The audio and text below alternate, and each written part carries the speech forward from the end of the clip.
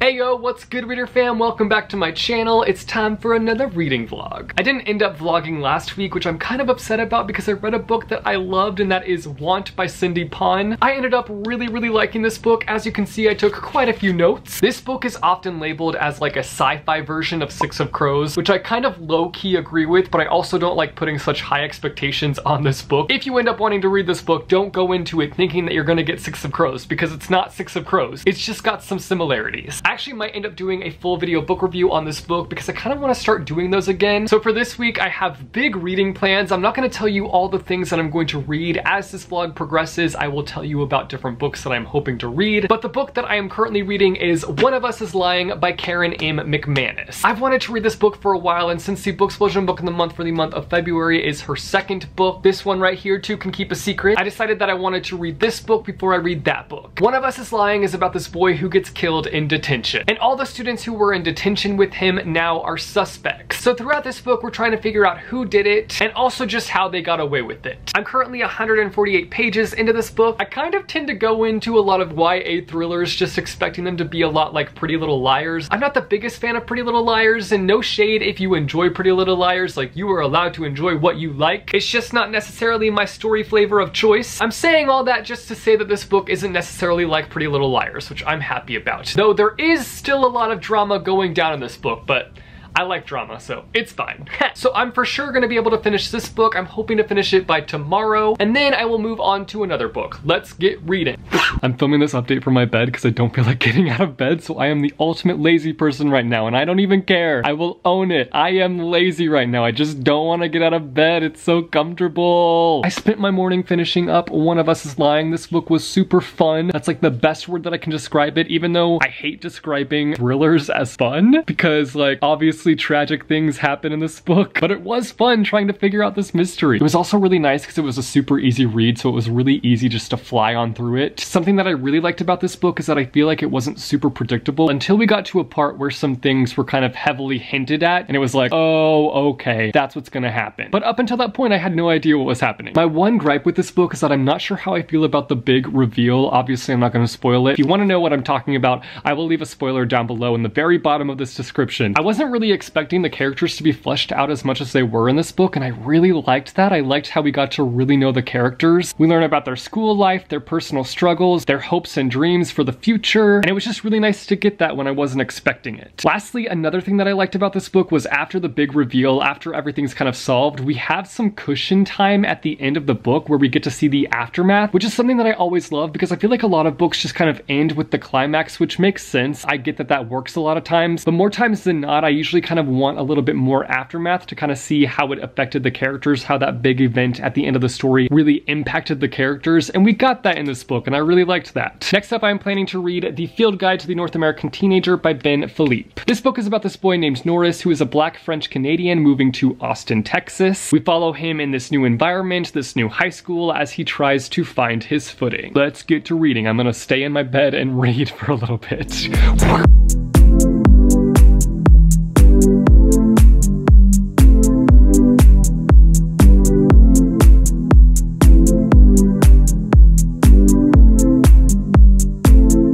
I probably shouldn't be proud of the fact that I'm still in bed, but I don't even care because I've gotten so much reading done today. I read 200 pages of this book, The Field Guide to the North American Teenager, and so far I really like this book. I really like the main character Norris. He's got a great narration voice. He's not the most lovable character, but that's what I like about him. I like the fact that he's not perfect and has his life all together, because those characters are always super hecka boring, and that's the tea I'm serving today, my friends. If I had tea right now, I'd be sipping it. He's also just a very judgy person, but that's kind of like a big aspect of this book. The description talks about how he judges all these people, and then he gets to know them and he realizes that they're not as terrible as he kind of painted them out to be. So I'm excited to see where this book goes, but right now I'm gonna get out of bed and be productive. Not that I wasn't productive, because reading is productive. To me it is anyways. It's a good lesson in characters and story structure, which are two things that are important in writing books. And I want to be a writer someday, which, speaking of, I need to write today. I'm gonna reveal to you guys right now just how unpredictable Missouri weather is. Yesterday we had a tornado watch,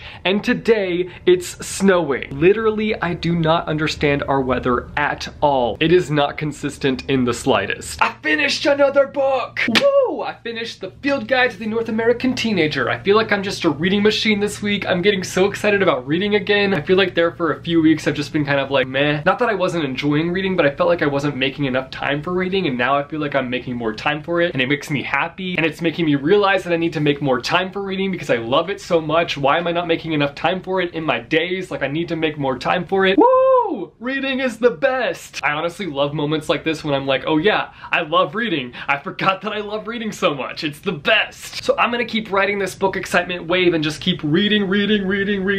I guess I should share my thoughts on this book now, so I'm gonna do that. I think this book was a really interesting look at like stereotyping people, which I know sounds kind of weird, but Norris kind of does that. He kind of stereotypes different people when he gets to this new school. He's like, oh, there's the cheerleaders, they're probably snobs. Oh, there's the jocks, they're probably stupid. But then as the story progresses, he kind of realizes that they're more than just these stereotypes that he's throwing onto them, and that they're people with feelings and lives full of stories. It was just kind of cool to see that character growth within him, because he was kind of judgy McJudgerson a majority of the beginning of this book, and I liked seeing him recognize his flaws and work through them. Overall, I think that I would give this book a 4 out of 5 stars. The only reason I'm not going to give it a 5 out of 5 stars is just because it didn't like blow me away, and 5 stars are reserved for books that blow me away. But I still liked it. It was great. The next book that I'm hoping to finish this week is Two Can Keep a Secret by Karen M. McManus. I mentioned this at the beginning of this video. This is the Booksplosion book of the month for the month of February. By the time you're watching this, I feel like this live show is already up on the Booksplosion channel. So if you want to hear spoilery thoughts on this book, I will leave a link to that down below in the description. This story follows this girl named Ellery who moves to this small town called Echo Ridge where her grandmother lives. She moves in with her grandmother, and in this small town, all these girls are going missing, and there's also just a bunch of secrets, and our main character Ellery, of course, finds herself wrapped up in it all. She finds herself desperate to figure out who's behind all these disappearances. I'm hoping that this ends up being a thrilling, crazy ride, because that's what I want right now. Time for a writing update. I don't have much of an update because I was struggling writing last week and I'm struggling writing this week. I'm still kind of breaking down my character stories. I'm on my 3rd character now. I'm on the girl main character, and I'm just having complications with figuring out her story. I do know her main goal, but I just don't know the complications that she's gonna have in getting to that main goal, so I really need to kind of like take time and just brainstorm, basically. I need to write down a bunch of different ideas and then try to figure out how I'm gonna make this super complicated, because I want her story to be a struggle, just like the rest of the characters, because my main character goes through some crap, and my older male guy character goes through some crap, so everybody's got to go through some crap in this book. So that's kind of where I'm at this week. I need to take some time to really just kind of untangle her story and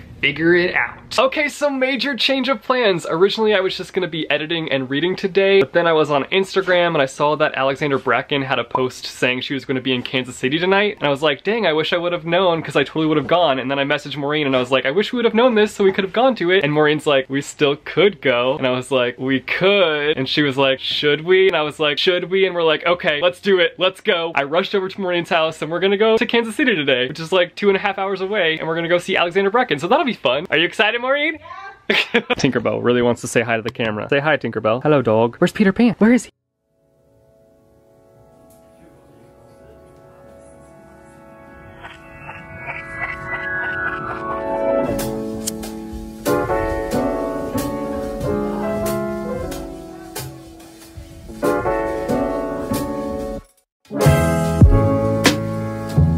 We made it! We're running a little bit late though, and I have to pee. Ah, we can do it. We can do it. We can do it. We're like 20 minutes late, it's fine. It's fine.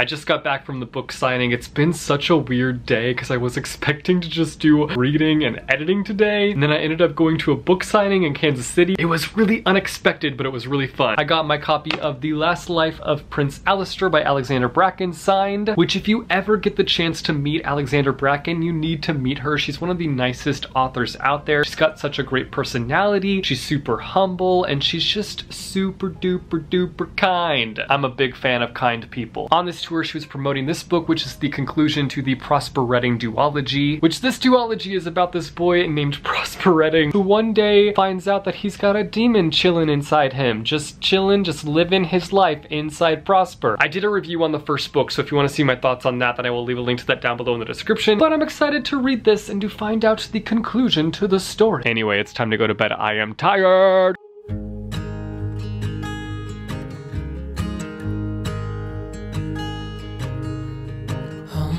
Child, I know you're hurt and you can't let go. It's not your fault and you don't deserve all the bad and the hurt.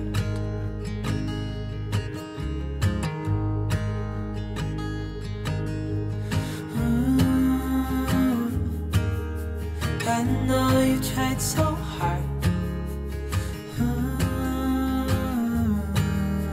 I know you've done your part. It's not fair.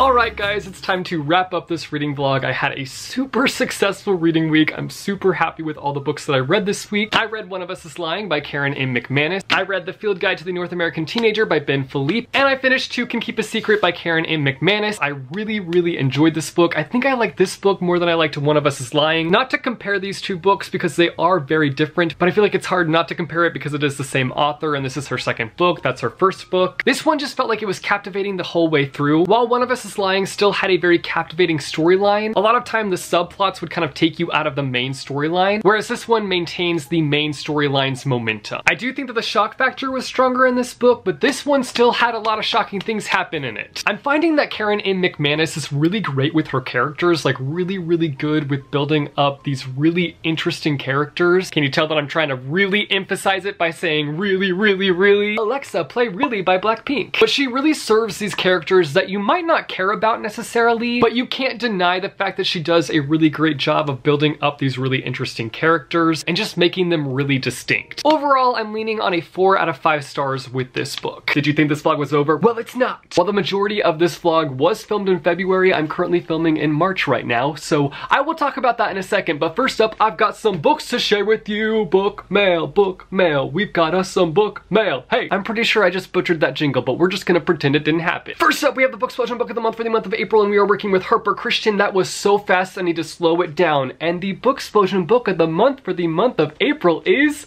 To Best the Boys by Mary Weber. Oh yeah, look at this cover. It's glorious, it's beautiful. I give it kisses. It's kiss worthy, okay? Don't judge me. Side note, our Booksplosion Book of the Month for the month of March is Restore Me by TAHEREH MAFI, and our live show is going to be on next Wednesday, March 20th at 7 p.m. Eastern Standard Time over on our Booksplosion channel. But this book, To Best the Boys, is our April book of the month, and this book comes out on March 19th. In this book, we follow the residents of Pinsbury Port. Each year, they receive this mysterious letter. Where's this letter coming from? Who's sending it? Why's it gotta be so mysterious? I have no idea, but I'm gonna find out when I read this book. The letter essentially invites all the boys of this town to come and compete in this competition. The winner of the competition will receive a scholarship to the University of Stemwick. That's something that I'd definitely be down to compete for. College is expensive. The competition involves a maze of sorts, hence why there's a maze on this here book cover, and it sounds like it gets pretty rough, like they are fighting for this scholarship. They want it. They're here solely for the scholarship, not to have fun and make friends. No playing nice this time around. While this is a boys-only competition, we have our girl character, Rin, coming into the picture. Rin's mother has become severely sick with this disease that's going around her town. Rin and her father are doing everything they can to find a cure, and her dream is to go to school and to study to become a scientist. This is when she decides that screw the fact that this competition is for boys only, she's going to disguise herself and she is going to go and compete for a scholarship. That way she can study and become a scientist. I am so excited for this book. It sounds excellent. I have this feeling that it's going to explore gender roles, which I love when books kind of take on that topic because I feel like it's such an interesting topic to take on. And I think this book has a bit of a fantastical element to it. It's categorized as fantasy on Goodreads, so I imagine that something involving the maze has a bit of magic involved in it, and I am pumped for that. Yeetle yeet yeet. That was so uncalled for. Why did I just do that? I always have to take it 2 steps too far. But like I said, this is our April book of the month. You guys should totally go and pick this book up and join us in the month of April. There are also some pre-order goodies for this book, which I will leave more information for that down below in the description. Basically, you can pre-order this book, then send in your receipt and get some goodies. I believe it's like you get a maze and you get a paper doll of Ren and maybe some other things, but again, like I said, I will leave more information down below in the description. Next up, I partnered with HMH Teen and they sent me a finished copy of Bloodleaf by Crystal Smith, which, holy book covers, this book is beautiful. It's super shiny. I don't know if it's showing up that well on camera, but in person it is shiny. I did haul an arc of this in a recent reading vlog where I told you what this book was about, but I will share again what this book is all about. This book follows our main character, Princess Aurelia, and she is the heir that nobody wants. Nobody wants her involved in the kingdom at all, which I'm very curious to find out why that is. Like, what did she do? What could she have possibly done to make people despise her so much? Because the description doesn't say anything. Like, does she make bad choices? Has she done some shady things? Is she straight up evil? I need to know. I need to read this book soon. She also has blood magic ability, which is banned in her kingdom, which maybe that's why people hate her so much, because she has blood magic ability. Anyway, because she's so despised, there is one day an assassination attempt. And Aurelia's like, nuh-uh, this is not gonna continue to happen. I'm getting the heck out of here. Which, heck, I'd be doing the same thing. So she disguises herself as a commoner, ends up in this new land, finds a bit of a new romance, is able to freely use her blood magic and perfect it. Then everything just kind of catches up to her and she must decide between her old life and her new life. Which one is she gonna decide on? If I were her personally, I would be like, I'm gonna take on this new life, forget that old crap. I'm not gonna let anybody potentially try to assassinate me again. Nuh-uh, no thanks, not today, not ever. But I'm very curious to find out what her choice is and everything that she has to consider in making that decision. So those are 2 books that I was sent recently that I thought that I would share with you guys. Now the reason I'm filming this ending portion in March is because of the fact that I was a terrible vlogger in the month of February. I did film from time to time. I did not film enough to make full-on reading vlogs with the footage that I filmed. If you didn't watch my first vlog in this reader vlog series this year, then you missed the fact that I had been pre-filming all my vlogs and then posting them later on. And the reason I was doing that is because I wanted to spend my time on them and make them the best that I could, do my best with editing and not stress over making them. So yeah, that lasted like 2 months. I've also just decided that I want to kind of cut back on doing vlogs. I'm still gonna do them. Like, I literally have one coming up next week because I'm gonna be filming this week, and I'm gonna be doing a 24-hour readathon vlog here pretty soon, which is something that has been highly requested. But I feel like my channel has kind of become oversaturated with reading vlogs and I don't want that to happen, but I kept getting behind on posting reading vlogs, so it would just be like reader vlog back to back to back, and I don't want that. I never want to be putting out the same content over and over. I want to keep things fresh and new. There are also days when I just don't feel like filming, and that's hard when you're trying to do week-long reading vlogs. And I've realized too that I spend way too much time editing these reading vlogs, and that time is taking away from A, reading, and B, making other videos that I really want to make. So I'm gonna kind of cut down on reading vlogs. You're still gonna get reading vlogs on this channel because I know that a lot of you guys love them.